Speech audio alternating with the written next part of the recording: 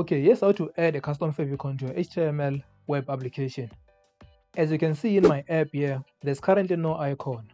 On a typical web application like github.com, there's always an icon. This icon is called a favicon and it represents a website. It appears when you bookmark the website and in Google search results. Here's how to add it to your project. First, create or download an icon that represents your web application.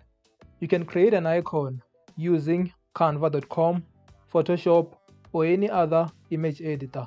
Make sure it's a square. I like to use 152 by 152 pixels for mine. Once you have your icon, you can place it in your project folder and link to it in the head of your HTML document.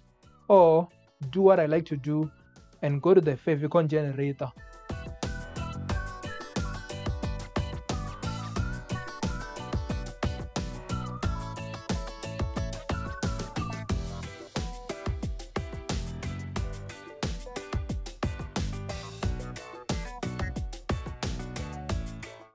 Place it here.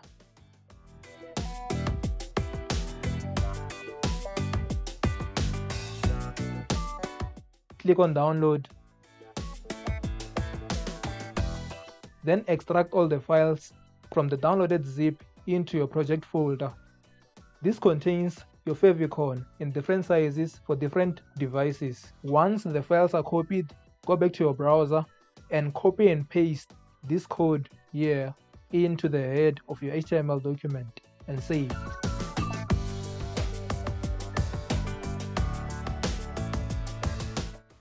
When you refresh your project, you will see your new icon now visible.